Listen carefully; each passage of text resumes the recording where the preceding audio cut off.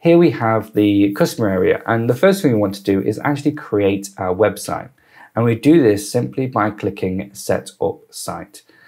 We then have two options, starting a new website or migrating a website. So if you do already have a website and you want to move it to SiteGround, then you'll use the Migrate Website option.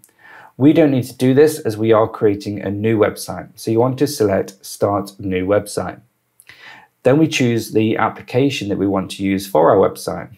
We've got WordPress, WordPress for WooCommerce, Weebly, and other. But you want to select WordPress as that's going to be more than enough that you'll need.